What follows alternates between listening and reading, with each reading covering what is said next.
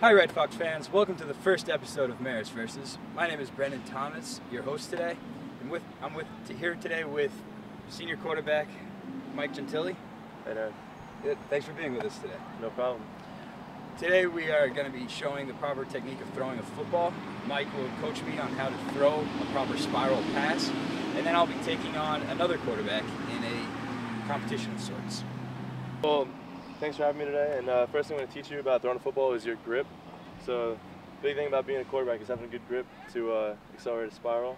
So, take this ball, and whoa!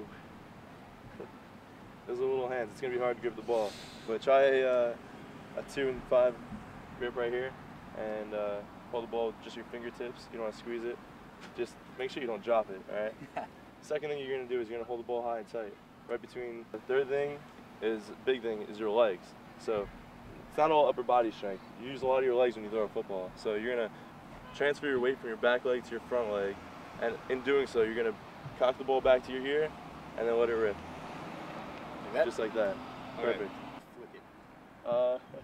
You wanna kind of come through, snap over the top, heel pop. Heel pop. All right. I threw it far. Well, I don't know about getting a spiral. Your hands can't really. I'm just glad you're holding it. All right, Brendan. Now that I taught you how to throw a football, I'm going to put you to the test against Tommy Riley, our starting quarterback, and hopefully you do the best you can. But good luck. Thank you.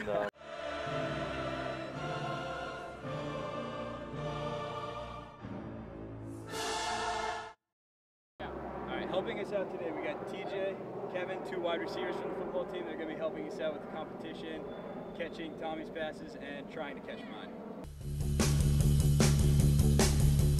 No, no, no, no, no, no, no, no, no,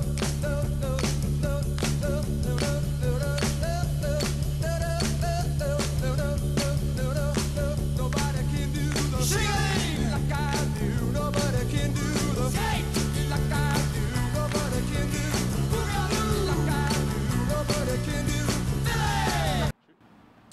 All right, guys, thanks for coming out today. Really appreciate it. Mike, I got to ask you, who is better, me or Tommy? Well, we're going to have to go back to the film on this one, but I think Tommy won. Fair enough. Fair enough. All right, well, make sure you come out and see Tommy and the rest of these guys take on Jacksonville this Saturday at noon right here at Tenney Stadium.